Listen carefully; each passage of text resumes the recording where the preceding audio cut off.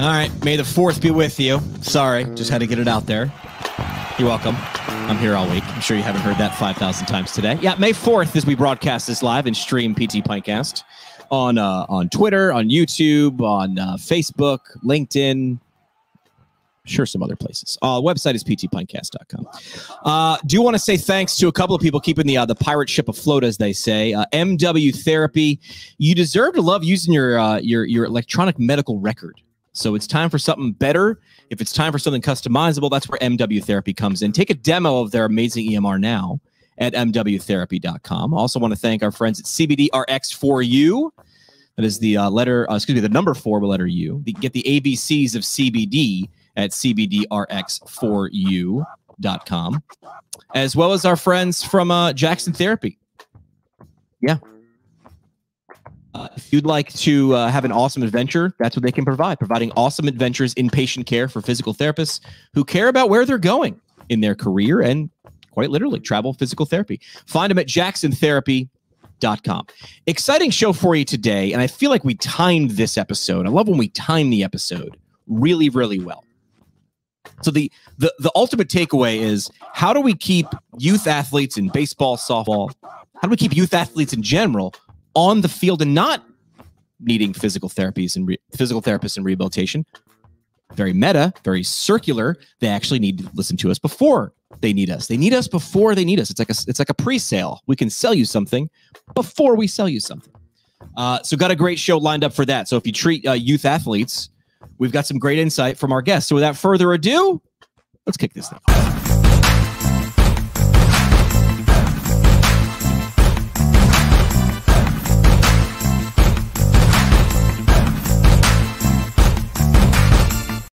All right, welcome to PT Pintcast. The best conversations happen at happy hour. Welcome to ours. We have great physical therapy conversations, so busy PTs can feel connected to their profession. Find us online at ptpintcast.com. I was breaking one of these koozies out again. If you're watching a live stream, you can get something like this for yourself or a CI or a student or a friend or just for yourself. I mentioned that. That helps to support the show. Guest today, giving you some insight. Also has a great background, insight into keeping kids on the diamond, on the field, on the rink, in the pool, without needing physical therapy. How do you get physical therapy without needing physical therapy? It's very meta.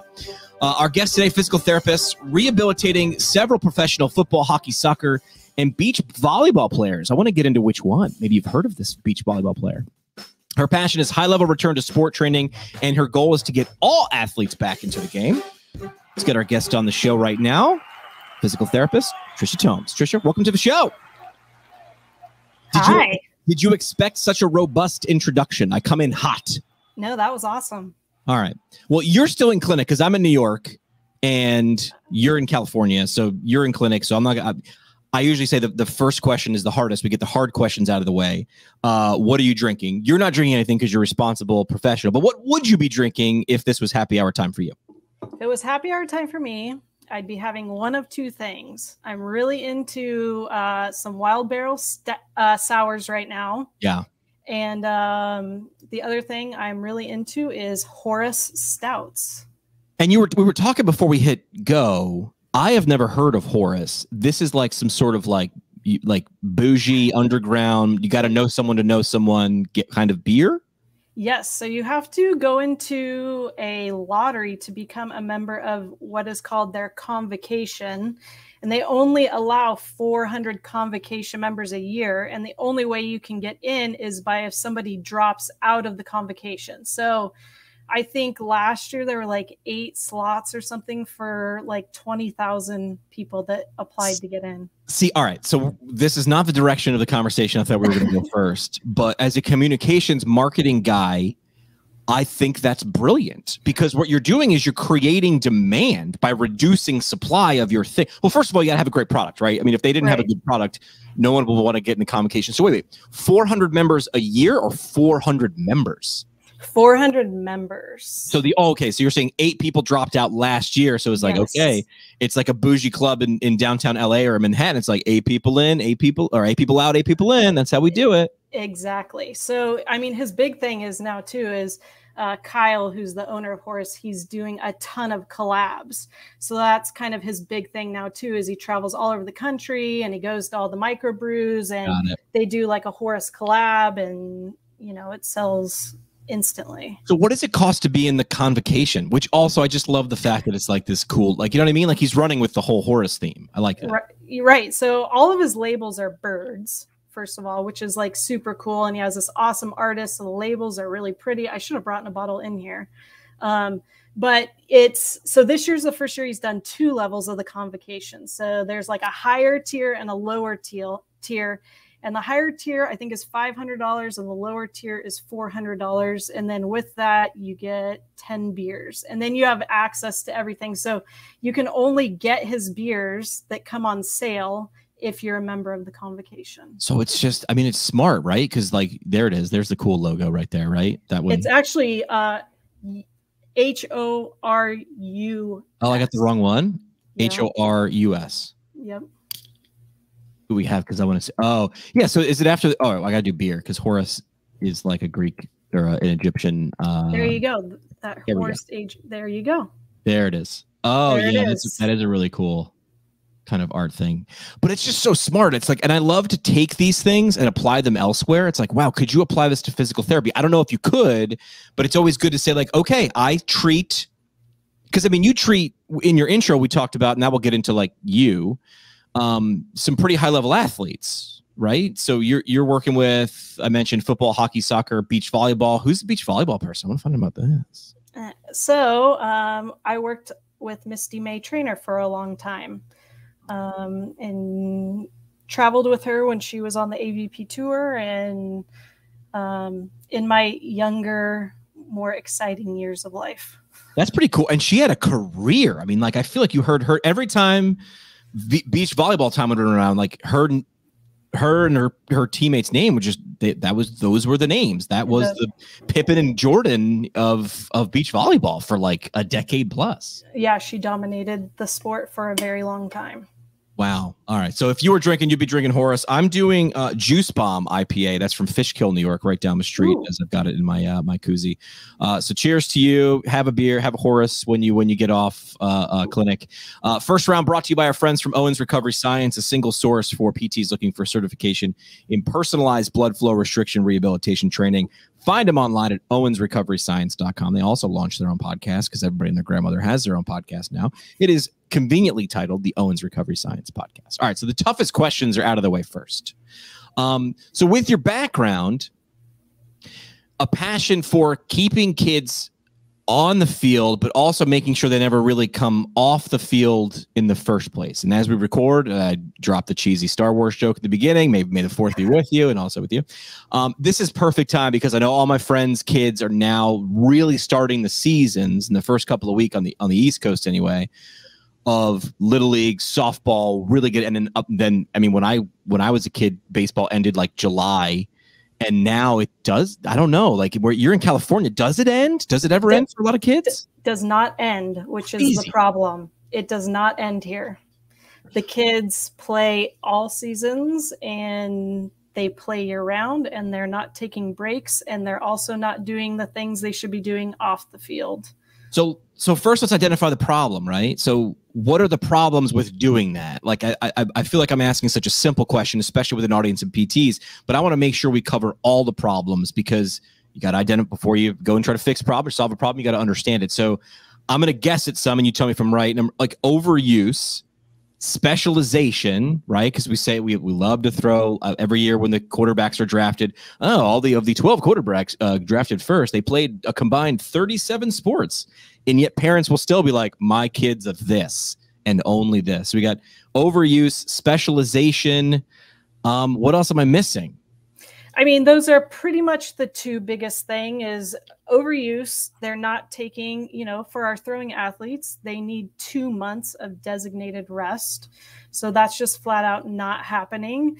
But I would say the biggest thing is overuse and really just lack of education amongst not only parents, but coaches. A lot of coaches themselves aren't really educated, and they're either doing this because their son or daughter's on the team, or maybe they played Little League, yes, or, you know, it's not because they've educated themselves on kind of, you know, what should be done. Now, I will say, the Little League organization, you know, we're going to talk a little bit about the Little League World Series coming up, but Little League has tried to be better about, you know, looking at and controlling things like rest days and pitch counts that are super, super, super, super important to these young kids. So before we move on, you have a background in sports. You have a background in softball. I'll talk about that just briefly because I want to talk about coaches. You're also an athletic trainer, coaches, trainers, physical therapists, this kind of spectrum. So what was your background? So I started playing softball when I was like 5, and I played all the way through college, and I was a catcher. And unfortunately, I went through 2 shoulder surgeries myself for multi-directional instability. And, you know, sadly, I think a lot of that could have been prevented because so much time and effort was spent on the field and not doing things like weight training in the weight room and lifting any kind of weights and doing any kind of scapular stability or rotator cuff work. We just flat out never did that. You hit, we just threw, you played, and you played some more. 7 days a week. Wow. You know? And the problem with that is you're just, you know, you're only developing certain muscles, first of all. And as we know, that's not how it should go down. Well, as I was taught, because I went into PT school as a runner and a triathlete, and of course I'm looking at things through my lens because that's how we look at the world, right? And once I saw it, once my professor in orthopedics pointed it out, they're like, "You're a one-plane athlete." I'm like, what do you mean? Like, you swim forward, you bike forward, you run forward. I go, right. So I need to get strong forward. They go, what happens the minute you need to go sideways? I go, that's when you get hurt. I was like, oh yeah, I don't want to go sideways as a triathlete. But I didn't know that as an athlete because I just sort of showed up to a race one day and I just decided I was a triathlete. But so where, in your opinion, where should this education fall? I'm going to guess it's going to be all over the place, not just one location, but like from that spectrum of parent, coach, athletic trainer, PT, MD, or specialist, like where should that be, if not all of them?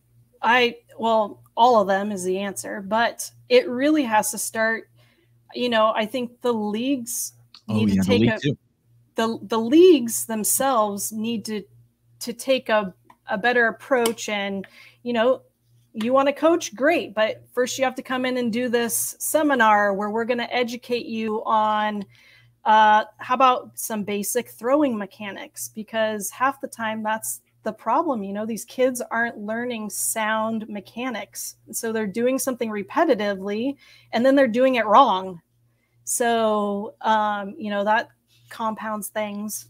So I think, you know, if it really starts, your throwing mechanics, if you're going to start playing a sport at 5, you better learn how to throw correctly starting at 5, not when you're 12.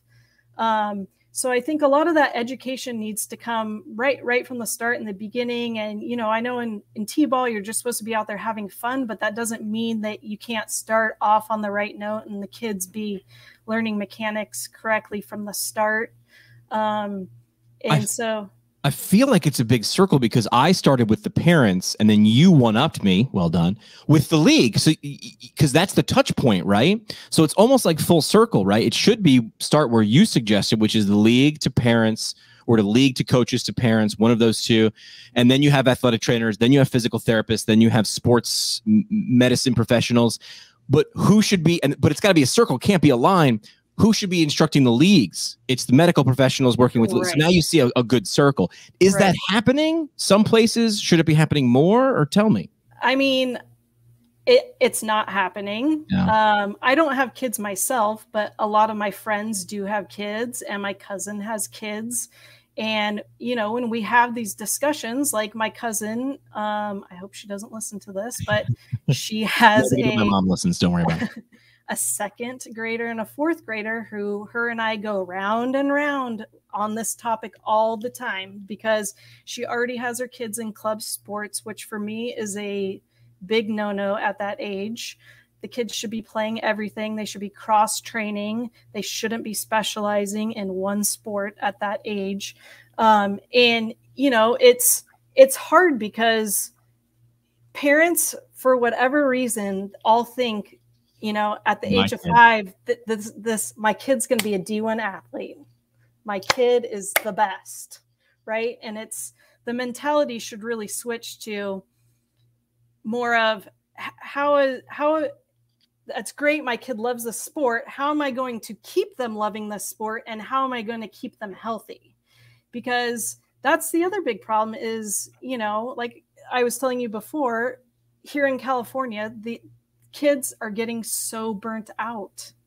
So they're falling out of love with these sports and things, which is a whole nother podcast on lifetime psychology and and just a lifetime of physical fitness and things. They learn to hate their sport and then they're not active the rest of their life. So it all's connected. It's all right there.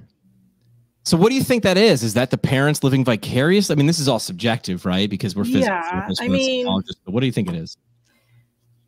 I think it's a little bit of the parents, living through their kids. And I think a lot of people have on blinders, right? You think your kid's the best, and it's hard to see that maybe your kid's not the best. I'm not really sure. But the pressures that parents put on their kids it's enormous, or can be. Enormous. Yes. I heard a great line. I'd love to give credit. I can't remember where it was, but it was like the goal of sports really isn't to turn out professional athletes. It's just, and the goal of art and the goal of science, all those things, the goal isn't to turn out professional anything. It's to turn out good people. Wouldn't that be nice? Wouldn't that be nice? All right. So now that we've identified the problems, right? So how do we solve these things? You mentioned one, which I think would be a great initiative anyway, which is, hey, these leagues should probably take ownership because their product is really built on the back of kids and sport. So if they took a little ownership of that, they might have some more people playing sport and being interested longer. What are some other solutions from a PT scope, since that's what our audience is? What do you tell people like your sister, besides some of those things that you just mentioned? Number one, cross train. So kids should be playing all sports. If they're playing baseball, then the next season they should be playing soccer. They should be using all of their muscles and developing all of their muscles at a young age. Number two, especially, one of the big things in this demographic, right, is the little league elbow and the little league shoulder, right? And so when looking at these athletes, the thing is a lot of these kids grow rapidly, right? So their muscle mass isn't keeping up with how quickly their body's growing. So they have no control of their limbs. Gangly. And they're gangly. Gangly. They have, and let's talk about just pitching alone. Pitching is legs and core. The shoulder, the elbow, those things are the delivery of the ball, but it's legs and core. And to me, the big thing would be getting these kids, number one, cross train. So just play something else. Don't play baseball. Don't play softball. Play something else. Number two would be getting them, on a good, solid, foundational leg, core, rotator cuff, scapular stability program. Learn how to do it right. Learning how to do it right. Got it. I'm talking high reps, low weight, endurance type stuff, right? Because this is like neuromuscular re-educate. This is neuro stuff. This is like, right. I remember I was like 16 or 17, and by no means, Trisha, was I the ace of the Little League staff or anything like that. But I remember the first time I was probably 15 or 16, and I've been pitching, on and off whenever there were no pitchers on the team. And I was like 15 before someone said, "How come you're not pushing off the rubber?" I'm like, "What do you mean? I just thought I stepped and threw." And they're like, "You don't push with your back foot?" I'm like, "No, no one ever told me that. No wonder why I threw 48 miles an hour. I didn't push." Right. Well, that goes back to education and mechanics. Right. So if you're not starting correct from the beginning, if your mechanics aren't good from the beginning, and then you're having these kids throw the ball 100 times incorrectly, there's going to be breakdown, and there's recipe for disaster. That's exactly what we see. An hour ago, I was cross training and working out with my neighbor, And he's like, he's not a PT, but he was like, what are you talking about today? I'm like, I'm talking to Trisha Tomes, talking about like Little League. And he has a son who plays youth baseball. And he was like, hey, yeah, my kid broke his growth plate last summer throwing a wiffle ball. And I was like, and he's like, what? Why is that? And I was like, I'm going to ask Trisha. I have some ideas, but I'm like, overuse to me. Also, the wiffle ball, there's no weight on that. So you're winging that thing around. And something else you just mentioned, his muscles might have been developed because he's thrown a lot. Maybe his skeleton.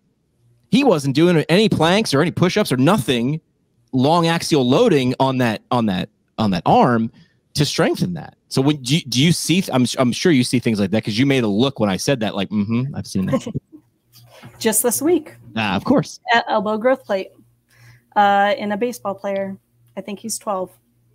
Yeah, Yep. So, yeah, the cross training, the Vital. strength, it's so important. And parents just don't want to understand that because I think the mentality is if my kid plays year round, he's going to be better. Be better. When that is in actuality not the truth. Well, if some is good, Trisha, more must be better. So how we can sit here and go around and blame parents or leagues, but what is a good strategy? What have you seen? Some people are never going to hear this. They're just going to earmuff it and they're never going to hear it.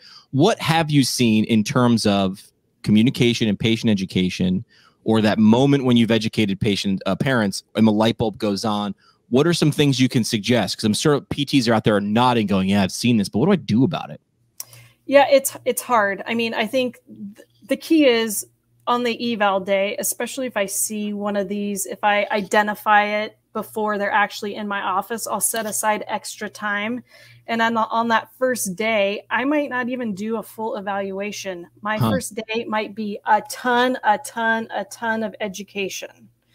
So I really take the education approach and I kind of lay out. I like to also pull up, it's eye-opening to a lot of parents when you pull up the Little League website and you show them how many throws their kid should be doing and the rest breaks, and their eyes are like this. Because now we have this, right? Now, so the body doesn't know the difference between a throw in game or a throw in practice.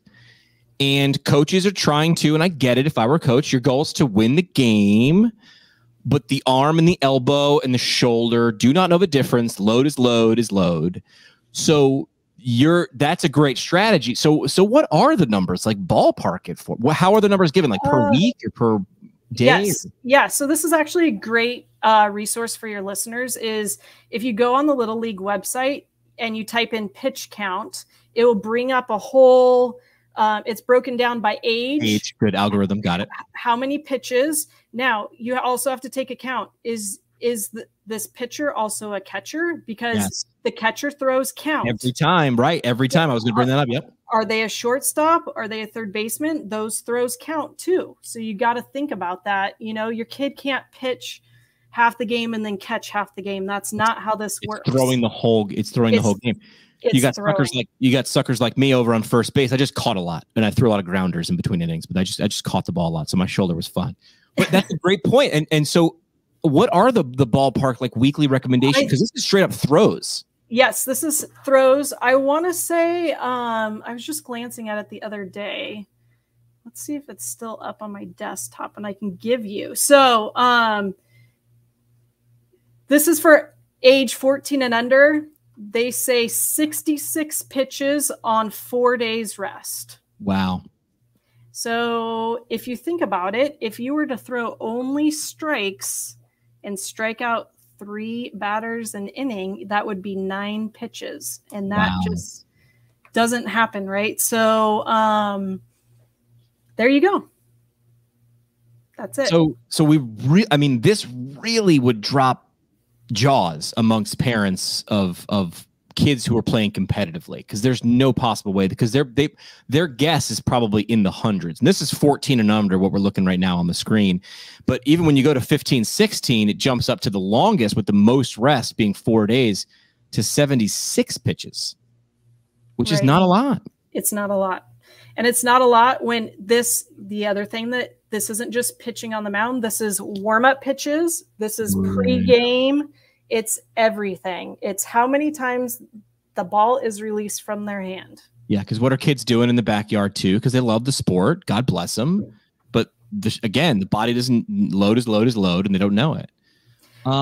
And this goes back to, you know, a lot of the things, there are things that can be done too. You know, it's simple things like you're taking infield practice. Each kid has their own bucket. They don't have to throw the ball to first base every time to still do fielding practice, right? It's like you can do things where the kids are still practicing, but they're not throwing the ball 1,000 times. Because the problem is that somehow throwing is always a part of it, right? We're gonna do infield practice. We're gonna throw the ball every time. We're gonna catch fly balls. We're gonna throw the ball every time.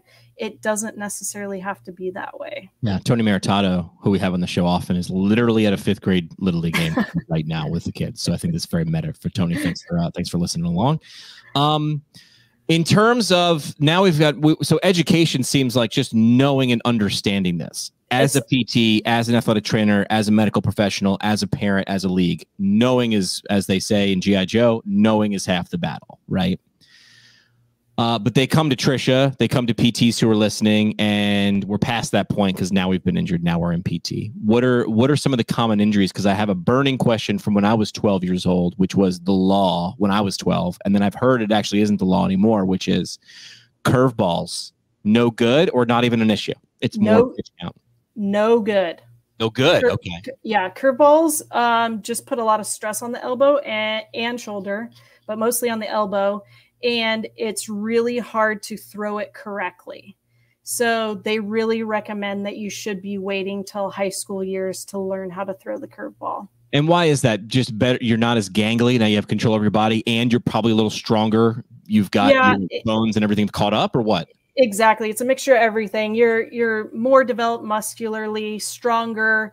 Obviously, you know how to use your body better. You have better. Hopefully, you have better control. I had no control then, and I have very little control now. But I see what you mean. Yeah, I mean, and you had kids. You had the freak kids in your league who could do it at 9, 10, 11, and those kids were not. Nobody was touching them, and then the rest of us were trying to catch up, and that's just a recipe for disaster, I'm guessing. Right, and then those are the kids that needed Tommy Johns at 12. Right. What other injuries are common? Those are the two biggest ones. It's Little League elbow, Little League shoulder. The other stuff is more. What's Little League elbow? Is it overuse? So both of them are technically, by technical standards, they're both growth plate injuries. Got it. But with that being said, we'll also see things where obviously there hasn't been damage to the growth plate, but they'll have damage to the UCL.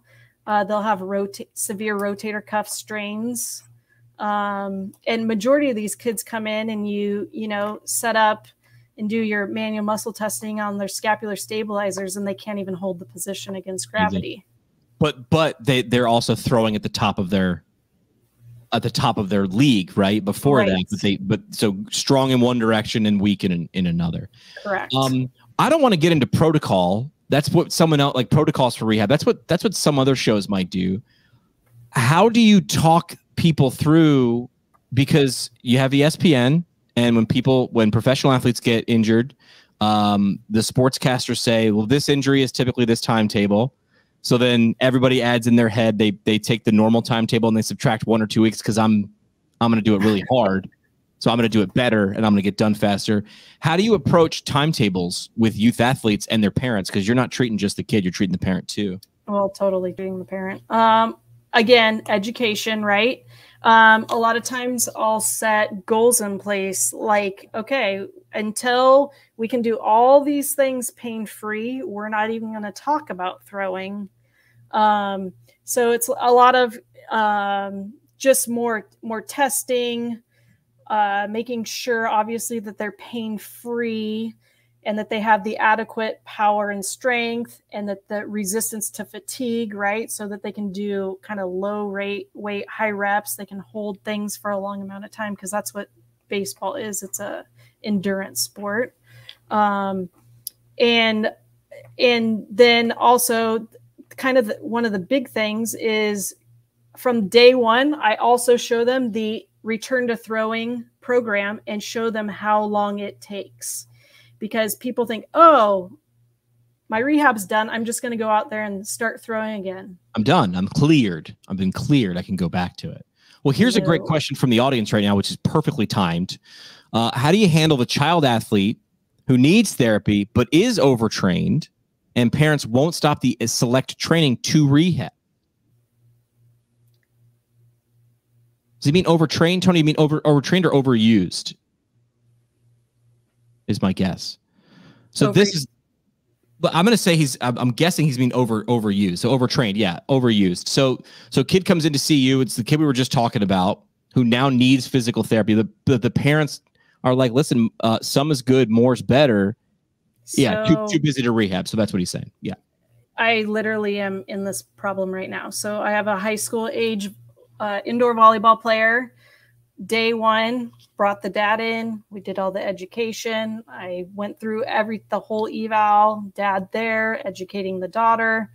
And his response is, well, I've already paid the $1,000 a month for the rest of the year, so she's not going to stop playing. Oh, that's not even cart before the horse. That is like, that's money before wellness. I mean, yeah. And it's, I mean, at the end of the day, it's hard because you want the best for these kids and all you can do is educate. At the end of the day, the parent and the kid have to make the right decision for themselves. One of my new favorite quotes is from Dennis Morton, who's a Peloton instructor.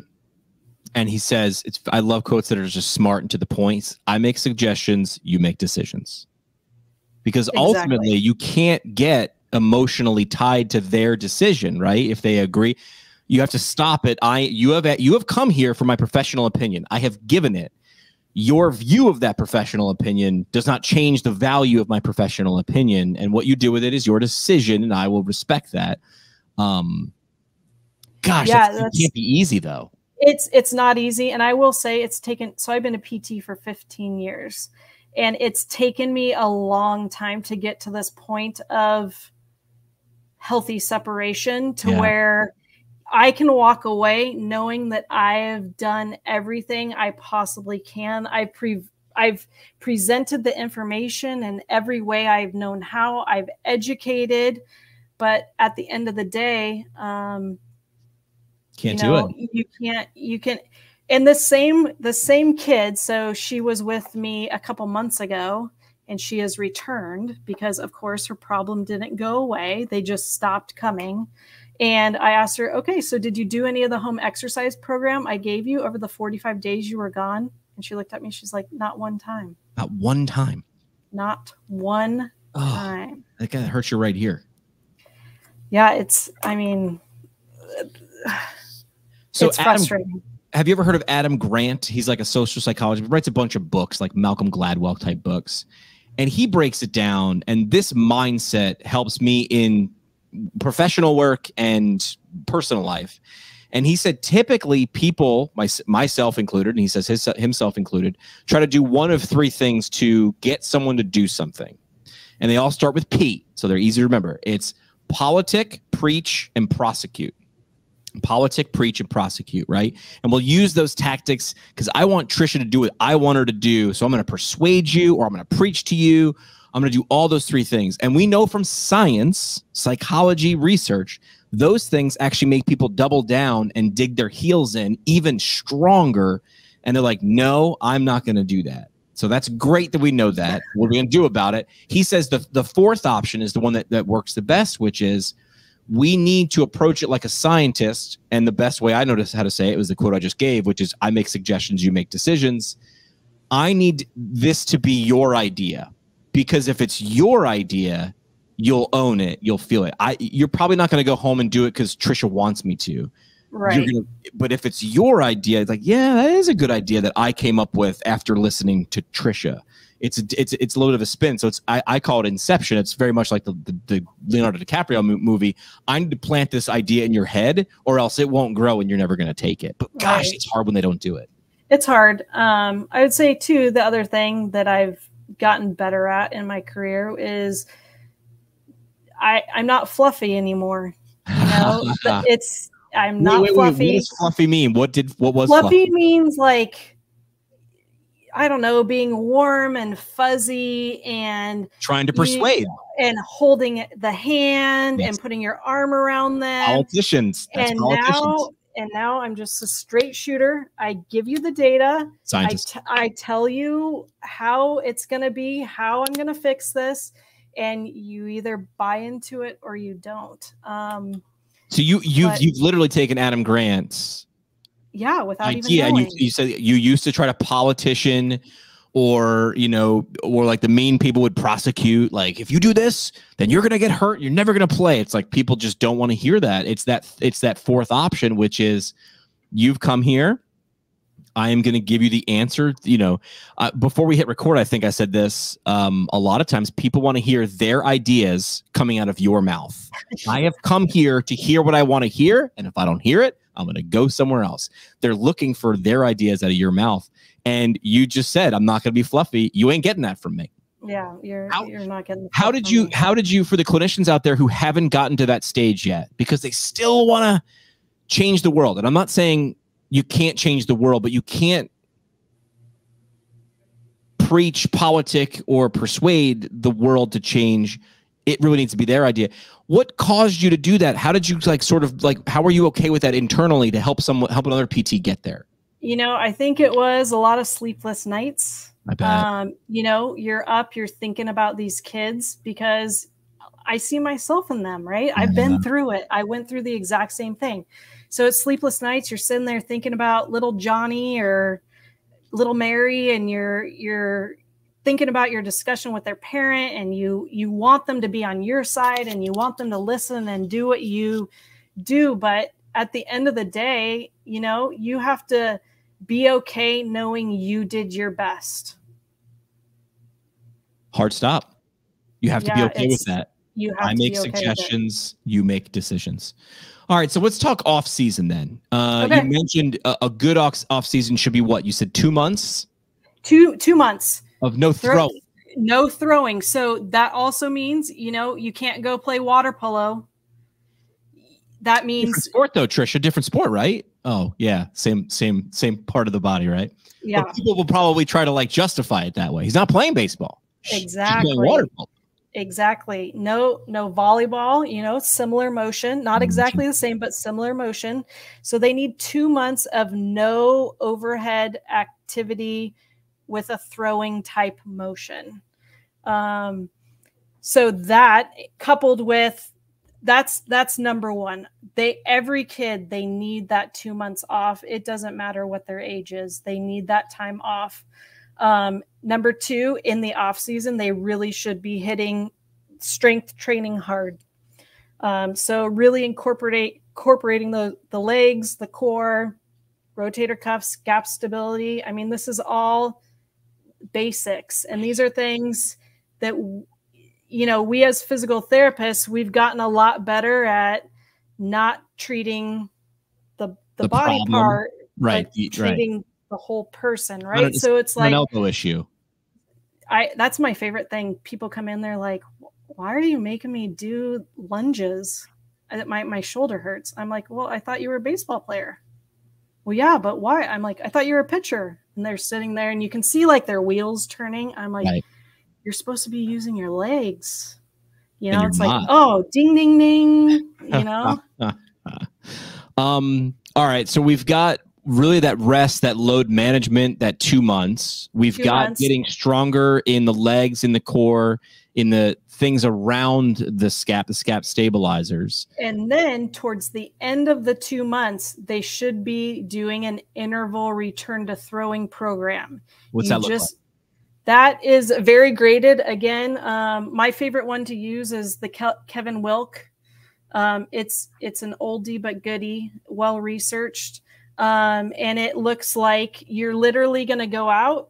It tells you exactly how to do your warm up. So warm up is usually a jog, until you're sweating, and then doing stretching, making sure to also do your capsular stretching for your shoulder.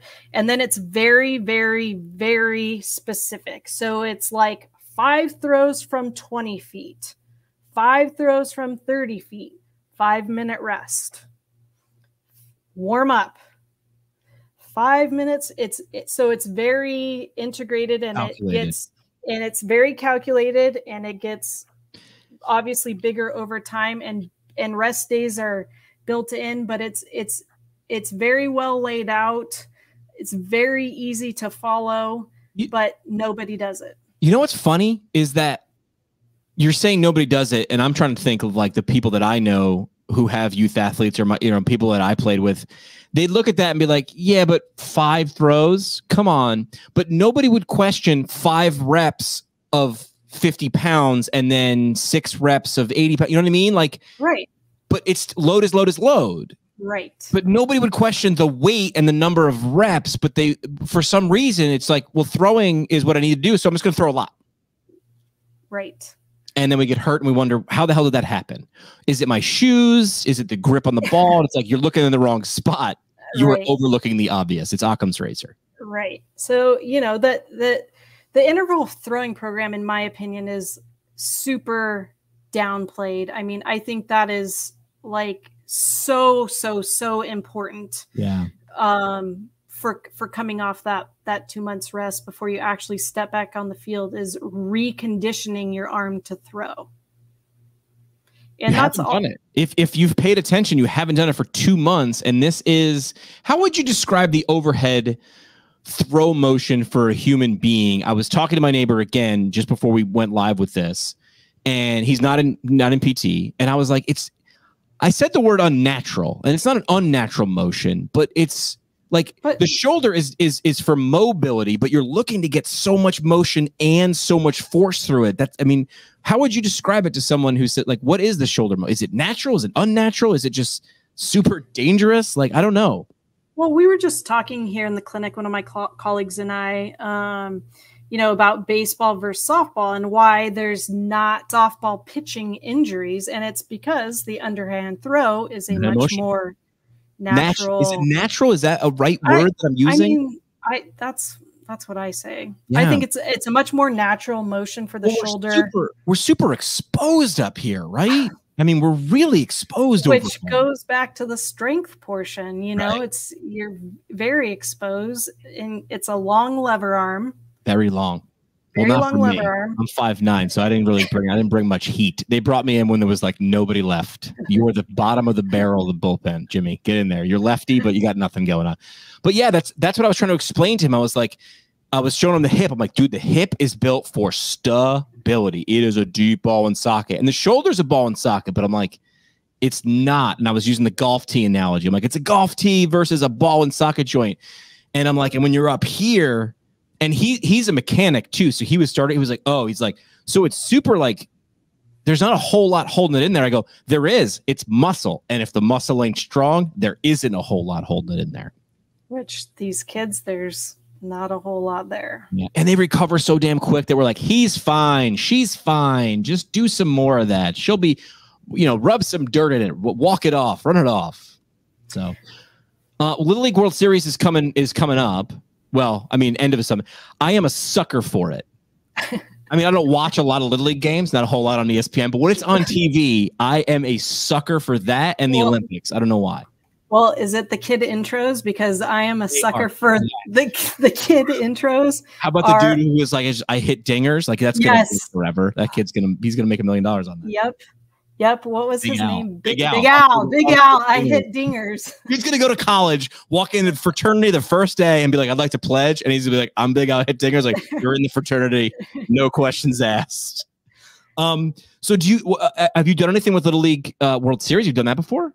No, I've never been to Williamsport, Pennsylvania, but I mean, that would be cool. It's the Mecca. It'd be really cool. And you want to talk about a time to educate? That would be a great time to educate parents and coaches. You know, have a little pre-tournament education session. I've said this, and if anybody from NBC is watching, or ESPN or ABC, I am available. email me. But I've always said for like the Olympics and especially the Paralympics, I've said, God, wouldn't it be it's such an opportunity to say, to throw a little bit of, a little bit of great information. And PTs we like to pat ourselves in the back that we're super fun and personable and smart. We like to throw the smart in at the end for some reason. And I just see like, wouldn't it be great to do something in right field or left field, wherever the hill is when they're sliding down the cardboard and be like, okay, so like, hey, this is why we have pitch counts and let's talk about it. Let's throw up a quick graphic of the shoulder and why that's actually important. And what is a rotor cup or whatever, like, let's talk about that. Let's have some fun with it, but talk to people on their terms. And then with the Paralympic Games, I was like, dude, this is such a cool opportunity to educate people on like, what's a prosthetic or like, why are there different classifications? It's like, oh, this person has a limb that's like this. And it's like, let's expose, let's make the invisible visible. Let's not just cover it up with a prosthetic. Let's show people. So I think Little League World Series would be a really cool opportunity. And it's the biggest stage ever. Totally. Yeah, I mean, last year, didn't they have some kind of world record viewership on Little League World Series? We weren't doing a whole lot. So yeah, we were sitting around at home watching Little League. All right, last question I want to ask specific about this. And this was, I think, a debate. Are you on Twitter, Trisha? I'm not. You're probably smarter for it. Don't worry about it. That's not, you still don't be on there. I'm on there, but you got to wade carefully. There was a big Twitter rigmarole, I think that's what we call it these days, about weighted ball throwing programs. Thoughts on that? Because some people were like, no, man, they're great. And some people were like, don't go near it. In my personal opinion, I don't like weighted balls. Why? And I'm not, I'm just as interested. It goes back to, again, unless this kid has perfect strength in all areas and perfect mechanics. But that's just not the case. So you throw a weighted ball on the kid, right? And they automatically drop their arm. And now we're injuring the elbow, right? Yeah. So they're always going to compensate unless things are perfect. And when are they perfect? And so I don't like it. That's how it ended up. And at first, I remember being in PT school. I was like, well, that makes sense. I want to get stronger doing a thing. I should do a thing with weight. And then people were like, well, but look at this. And I was like, ooh. And that's one of those cool moments where you go in with like an opinion and someone doesn't preach, prosecute, or politic. They just go, well, what about this? And then you go, ooh, hadn't thought about that. So I wanted to make sure I threw that out there. What else did we get to talk about that you wanted to bring up? Anything particular? No, I mean, I think my keys are let your kids cross train and have fun. Please. Make sure you're giving them the 2 months of off season. Make sure that you're adhering to the guidelines of the Little League pitch count. Remember, if they're a catcher, those throws count. If they're warming up, those throws count. And then just, making sure that they're doing those strength programs to come back on, and the interval training the return to throw programs. I mean, those are really the keys. Yeah. Yeah. Well said. Yeah. So really it's load management, their 2 month off season. Before you come back on, there needs to be an onboarding. There's an on-ramp before you get on the highway. You don't just jump into 80. There's got to be an on-ramp, right? Right. And then do other stuff, which is really just saying be a kid. I mean, we have to now remind parents to help kids, or let kids be kids, because they're going to be a kid. Yeah, in my opinion, having the kids play club anything before 8th grade to me is just let them play everything till 8th grade. I played everything until 8th grade. I played soccer, I played softball, I played golf, I played basketball, I played it all. Yeah. And then strengthening. This is a sport. Strengthening. These are sports, overhead sports particular, that require a certain type of strength in a certain area. And if it's not there, you're going to see it. You're not going to see weak scapular stabilizer issue. You're going to see an elbow issue. But now we know it's up or down the chain. Yeah. And mechanics. Okay. Mechanics are super important. If you're going to do something 100 times, you better be doing it right.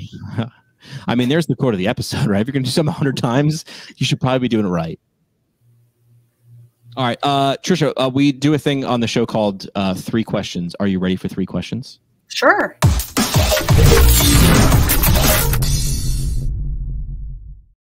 All right, 3 questions is brought to you by our friends from Physical Therapy and Balance Centers. Created by PTs, especially for PTs in private practice. On average, a private practice that joins the physical network grows more than 40%.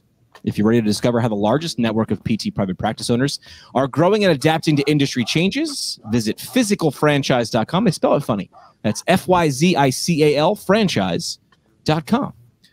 So 3 questions. Who is someone the audience should follow to learn more about today's topic? I mean, you tipped your hand a little bit with Kevin Wilk, but who's someone, if not Kevin, who would you suggest?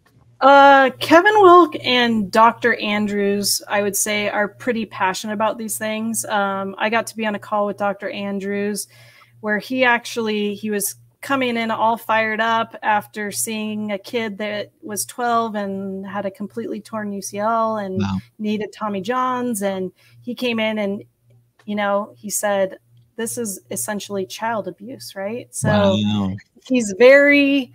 they're both very passionate about this. So, and both of them do excellent research in this area. So those are my 2 go-tos. Love that. What is something the audience should take a look at? Where would you send people if they want to take a deeper dive into some of the things we talked about today? What's a resource you would point them in?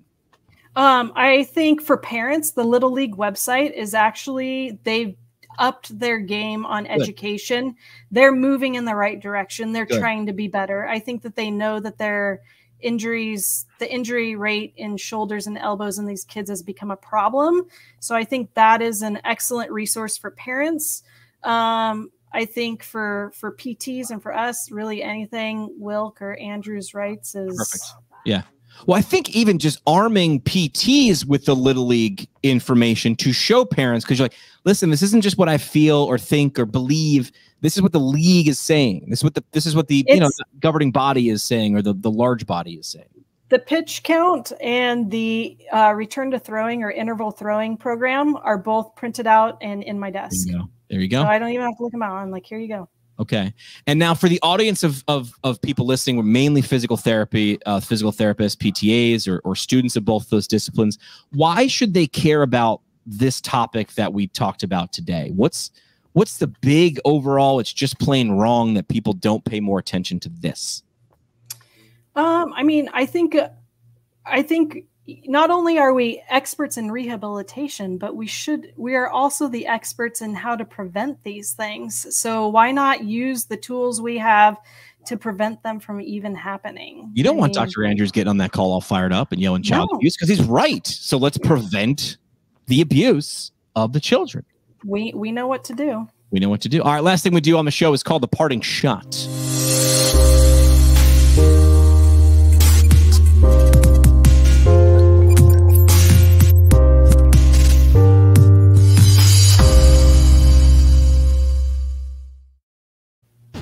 Parting shot is brought to you by the Academy of Orthopedic Physical Therapy. Take a peek at their current concepts of orthopedic PT. They're in their 5th edition. A perfect roadmap. A lot of people thinking about committing to or maybe taking that OCS exam. No matter where you are in your career, they can get you prepared for that test or just leveling up your orthopedic game. Find them online at orthopt.org. All right, Tricia, last chance for a parting shot. This is your mic drop moment or your soapbox. You can reiterate something or just say something. Remember, the audience is PT. So what would your parting shot for today be?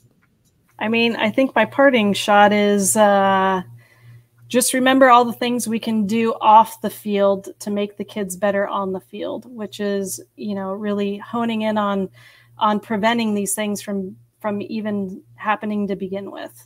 Well said. Yeah. How do you prevent people from needing PT? See a PT before they need to see a PT, right? They think of us as rehabilitation, but what if we could prevent that? And that is a great space to be in, to prevent those things and prevent people from missing out on big parts of their life that they like to do. Tricia Thomas, appreciate your time. Thanks for having a drink with us. Thank you. All right. They said the best conversations happen at happy hour. Thanks for coming to ours.